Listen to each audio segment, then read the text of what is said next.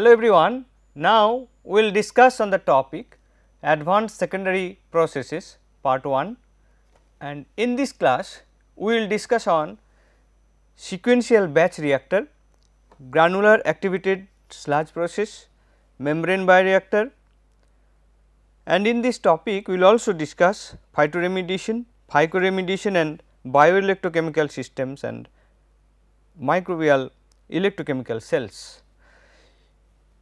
So, in the previous class we have discussed about the equipment used in the secondary processes, and we have seen that activated sludge process is an important route or method which is used for secondary treatment for wastewater.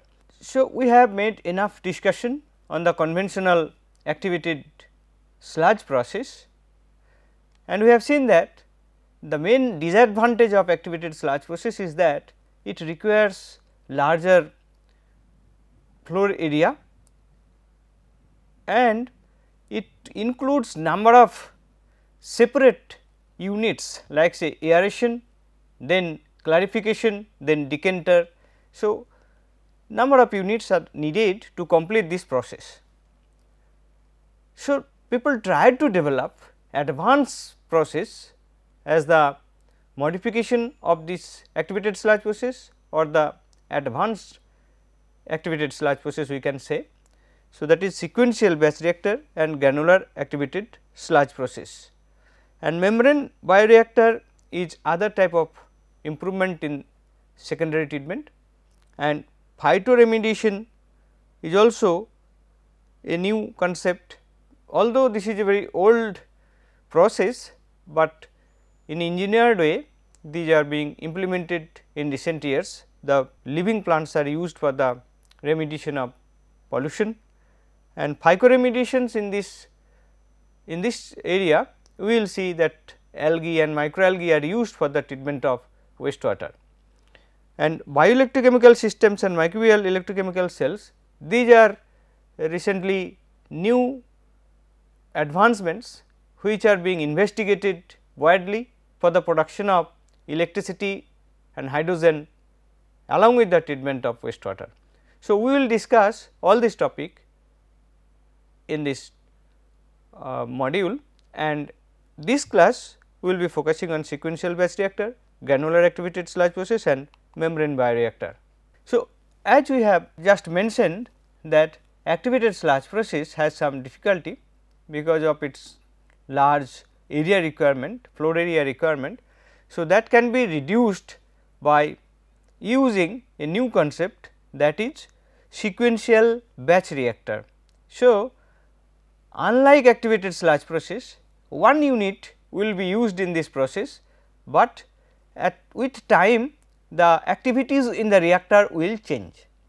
So, if we see the activated sludge process, the water gets entry into the aeration tank, then aeration takes place, then reaction takes place, microbes degrade the organic compounds, and then it is settled in the secondary clarifier, and then decanter is used to separate the sludge from the treated water.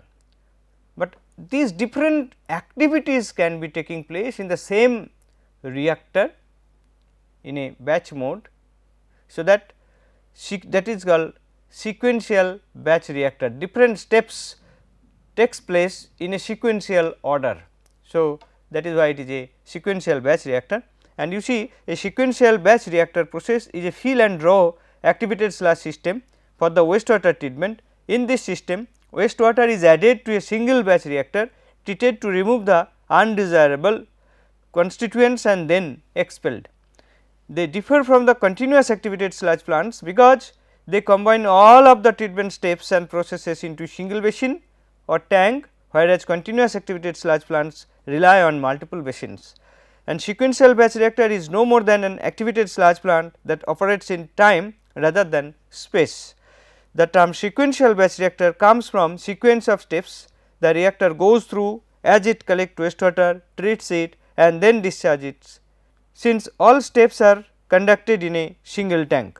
This process is similar in concept to a continuous flow activated sludge system, but the sequential batch reactor is a self contained system performing equalization, aeration and clarification in a single reactor. So, this has been written more systematically. Now, what are the sequences and what are the steps for sequential batch reactor? This slide gives us that idea.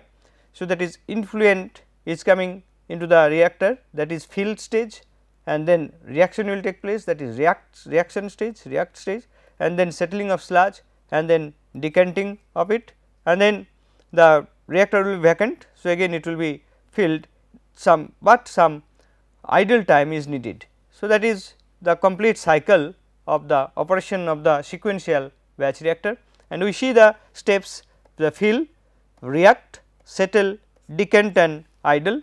And this fill step can be of different type, like say static, mixed and aerated. Static means the wastewater will enter into the reactor, but there will be no agitation, neither there will be any agitation nor oxygen will be supplied. So, that will be not full of oxygen, and in the mixed phase we will be applying some mixing devices or arrangement, but no aeration will be made. So, that will be your anoxic zone, and under aerated condition. So, air will be provided, air bubbles will be provided, and then it will be aerobic condition. So, we can create different atmosphere in the reactor in terms of the availability of oxygen. Then the reaction will take place, thereafter then settle, then decant and again ideal. Okay. So, this is depending upon the mode of filling, the reactor may be in anoxic or in aerobic condition. Aerobic conditions means free oxygen is available, anoxic condition means free oxygen is not available, but bound oxygen may be available, like say in terms of nitrate, nitrite etc. So, that can be available and that oxygen can be used by microorganism. So, that is anoxic conditions. And aerobic condition, basically an anaerobic condition is also will be available in the reactor, that in case no oxygen will be available, neither in free form nor in bound form. So, these are the different situations we can get, and other things are there, and in the draw stage we see we can get treated water and excess sludge we can get, and again we can fill it here. So, that way the sequential batch reactor works. And static field, as you have mentioned, that no mixing or aeration while the influent wastewater is entering the tank. Static fill is used during the initial startup phase of plants that do not need to nitrify or denitrify, and during low flow periods to save power. So, that is the main objective, to fill in a static condition at the initial stage. Then mixed fill, that mechanical mixers are used, but no aeration. The mixing action produces a uniform blend of influent wastewater and biomass. Anoxic condition is present, which promotes denitrification. So, if oxygen is not present in free form, but it is present in bound form as a nitrate and nitrite, then that oxygen can be taken up by the microorganisms and nitrate or nitrite will be converted to nitrogen, and that is called denitrification process. And under anaerobic conditions, the biomass undergoes a release of phosphorus. So, this is the uniqueness of this condition. And aerated field, both aerators and the mechanical mixing units are activated. Anoxic zone is converted to aerobic zone. By switching the oxygen on and off during this phase with blowers, oxic and anoxic conditions are created, allowing for nitrification and denitrification. So, when we are providing oxygen, then we will be getting nitrification, we are not providing oxygen, we will be getting denitrification. So, under the react phase, no wastewater enters the basin and the mechanical mixing and aeration units are on. Most of the carbonaceous BOD removal and further nitrification occurs in the react phase. The phosphorus released during mixed fill plus some additional phosphorus is taken up during the react phase. So, in anoxic condition, phosphorus is released and then that is used in this case for the growth of the microorganisms. And under settle phase, activated sludge is allowed to settle under quiescent conditions, no flow enters the basin and no aeration and mixing takes place. The activated sludge tends to settle as a flocculent mass, forming a distinctive interface with a clear supernatant. So, and then decanting will be taking place. A decanter is used to remove clear supernatant effluent. Once the settle phase is complete, a signal is sent to the decanter to initiate the opening of an effluent discharge valve.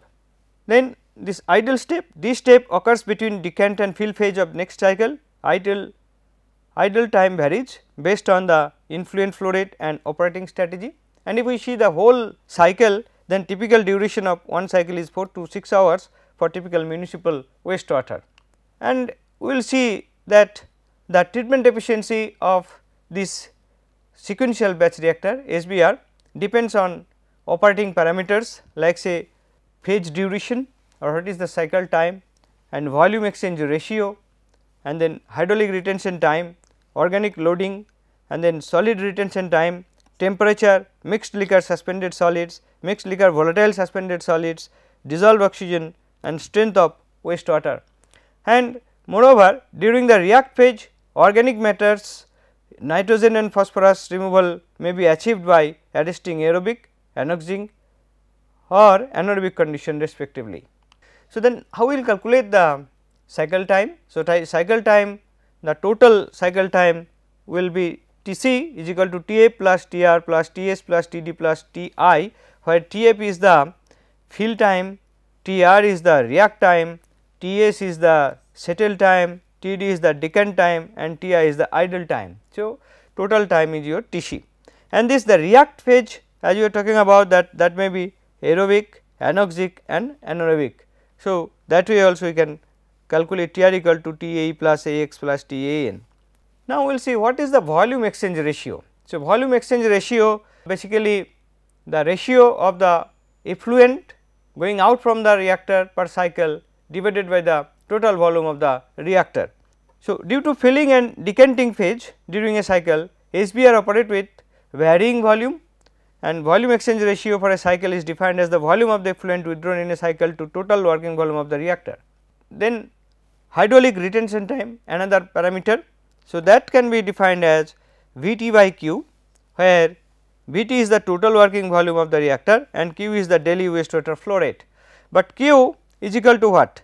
Vf into Nc. Nc is the number of cycles in a day and Vf is the fill volume per cycle.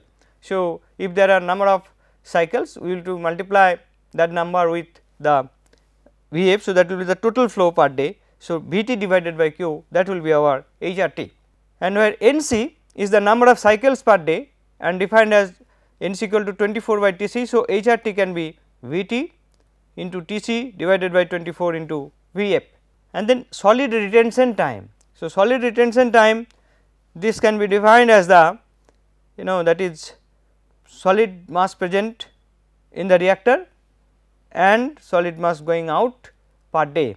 So, that is Vt into X divided by Vw Xw into Nc, because this Nc is the number of cycles in a day. So, Vw into Nc total volume into Xw, that is the microbial mass in the waste stream.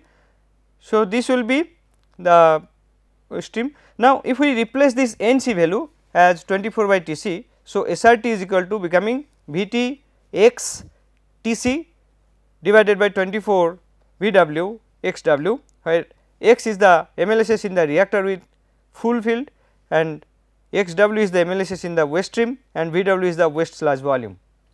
Now, how the nitrogen is managed in SBR? Okay. So, we have seen that there may be anoxic and oxic conditions and anaerobic conditions. During aerobic condition, the nitrification takes place, and in anoxic conditions denitrification takes place. So, what is the nitrification? That means ammonia is converted to nitrite and nitrate. Okay. So, in the nitrification process, ammonia is oxidized to nitrite by autotrophic bacteria called nitrosobacteria, and generated nitrite is oxidized to nitrate by another group of autotrophic bacteria called nitrobacteria under aerobic conditions and using oxygen as the electron acceptor, and these are the reactions. And biological denitrification involves the biological oxidation of many organic substrates in wastewater treatment using nitrate or nitrite as the electron acceptor under the anoxic condition or limited dissolved oxygen concentrations, and nitrate is degraded to nitric oxide, nitrous oxide and nitrogen gas by following any of the two different routes. So, it may be ammonia to NO2 to NO3 or NO2 again NO, N2O and N2, or NH4 plus to NO2 to NO, N2O and N2 like this. So, that way the different sequence is followed, and in this SBR have some advantages or benefits like say a higher degree of potential flexibility, effluent quality meets current and anticipated future nitrogen requirements for surface discharge, no separate clarifiers, significantly smaller footprint, requires less site work on yard plumbing and lower initial capital cost, power consumption is typically less than that of the conventional plant with substantial power saving at lower flows, and it has some limitation as well like a higher level of sophistication of timing units and control is required, and then higher level of maintenance is required, potential of discharging floating or settled sludge during the draw or decant phases. Now, we will discuss about another advanced method or another advancement on the activated sludge process, that is granular activated sludge process. So, in our activated sludge process, in the conventional activated sludge process, the microbes are used in a bulk phase, but here the microbes will be converted into granules, and that due to that the granules, in the granules the microbes will be more effective and the sludge will be very easily settled. So, this will be the advantage of granular activated sludge process. So, you see this process is the modification of the conventional activated sludge process to overcome various drawbacks including high capital cost, large land area, the demand of two separate tanks, low biomass concentration and poor settling ability of the flux.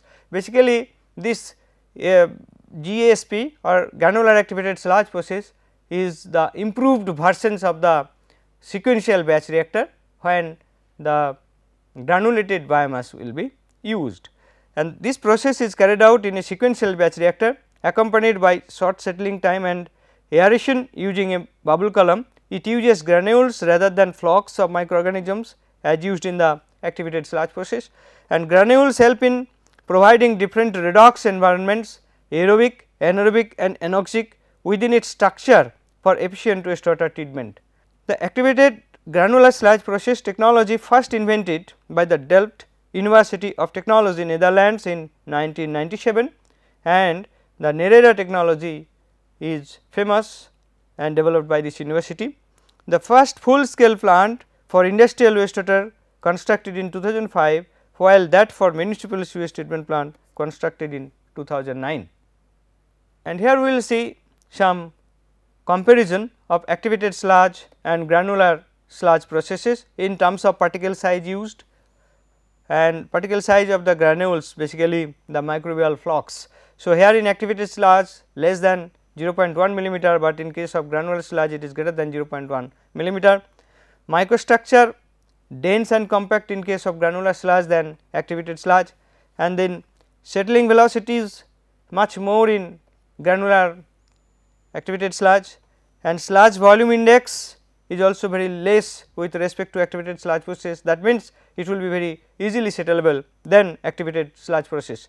SBI, to measure the SBI normally 30 minutes settling is required, but here only 5 minutes is sufficient, and microenvironments, it is in activated sludge it is not possible, but in granular sludge it is possible. Oxic, anoxic and anaerobic conditions are available in the granules, and these granules are defined as the aggregates of microbial origin which do not coagulate under reduced hydrodynamic shear and which subsequently settle significantly faster than activated sludge flocks.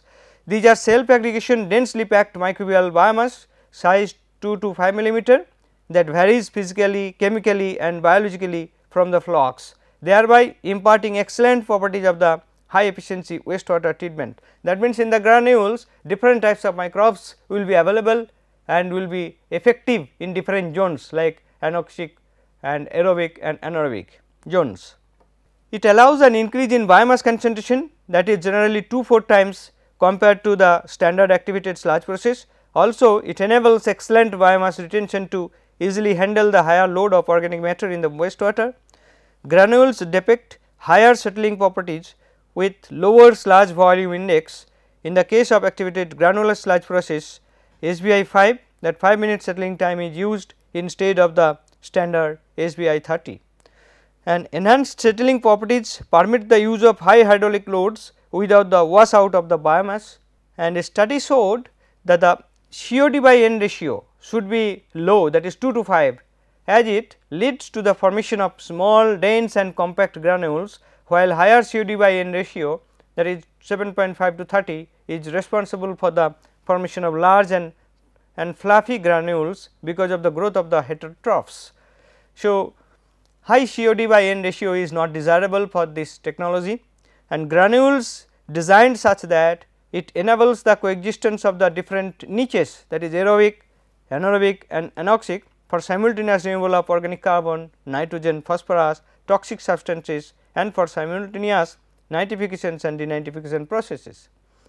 They are formed without the requirement of a carrier material or polymer as needed for other biomass materials, like say in trickling filter or any other super rate trickling filters we have discussed, that some solid material is used for the immobilization of the biomass, but in this case biomass and sludge they themselves produce these granules, no external material is needed, and granules consist of layered structure and different types of microorganisms organize themselves among these layers for carrying out specific reactions.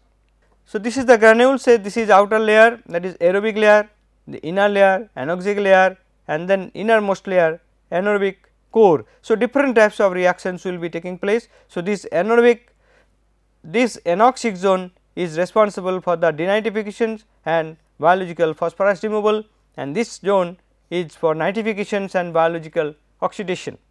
Now, we see this slide shows the photographs of conventional sludge and aerobic granulated sludge or granular sludge. So, you see the outer part of the granular structure is an aerobic layer, it allows the proliferations of the AOB, that is ammonia oxidizing bacteria and heterotrophic aerobic microbes. It results in the degradation of organic matter and allows nitrification by AOB bacteria. The anoxic niche found in the granules inner core or middle layer that harbors the Anammox bacteria, that is facultative anaerobic microbes, and DPAOs, that is denitrifying phosphate accumulating bacteria. So, they facilitate the process of nitrification denitrification, and the anaerobic layer formed in the innermost layer of the granule that helps in the growth of NOV, that is nitrite oxidizing bacteria, PAOs, polyphosphate accumulating organisms and anaerobic microbes. So, these are the different zones, different types of microorganisms are available and different types of activities are going on.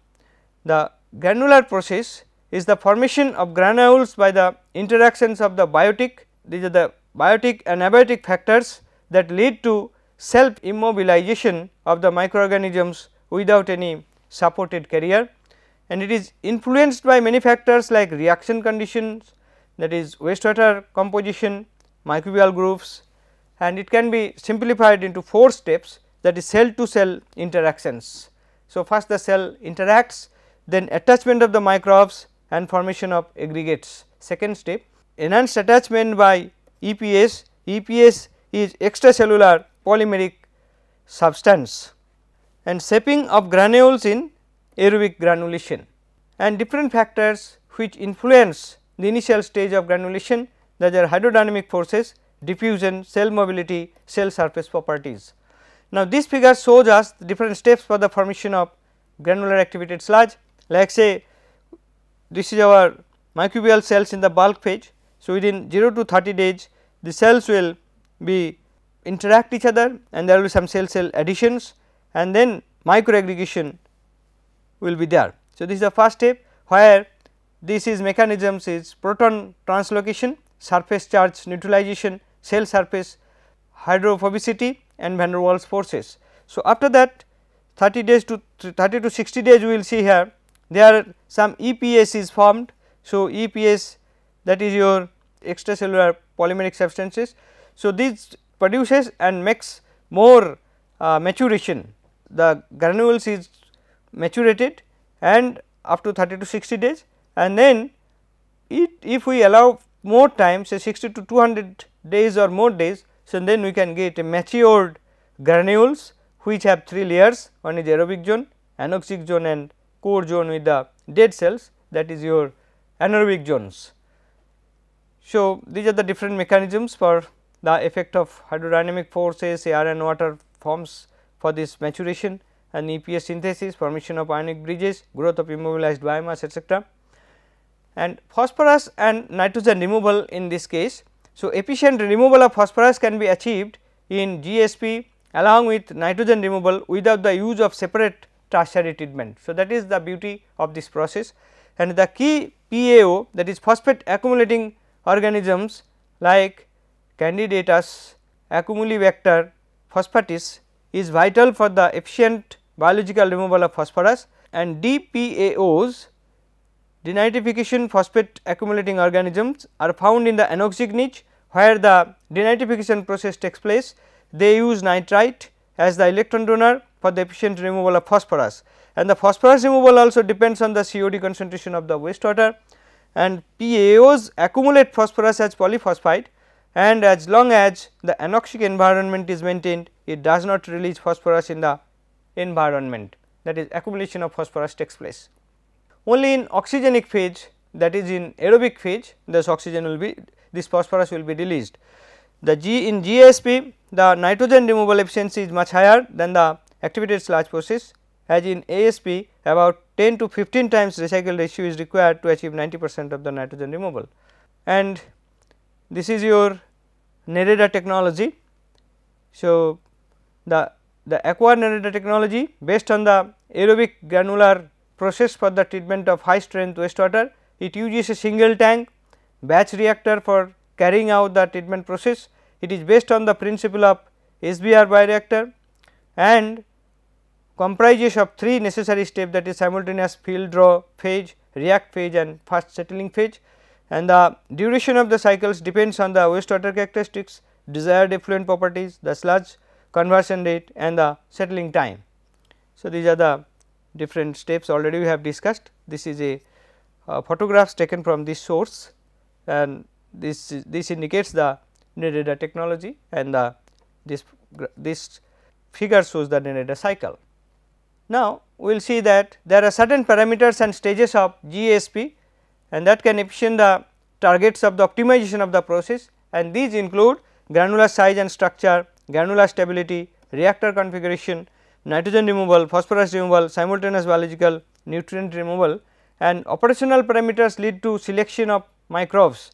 The important parameters are type of substrate, food to microbe ratio, COD by nitrogen ratio, solids retention time, settling time, redox conditions. So, these operational parameters lead to the selection of microbes.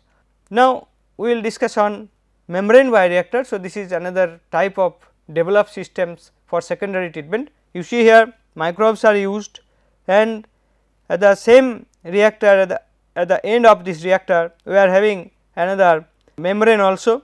So, biological degradation will take place, and here it will be filtered and we will be getting the treated water. So, this is the membrane bioreactor. It consists of suspended growth biological reactor combined with a membrane unit, either located external to the bioreactor or mounted directly within the bioreactor. Okay. So, up to this in this class, thank you very much for your patience.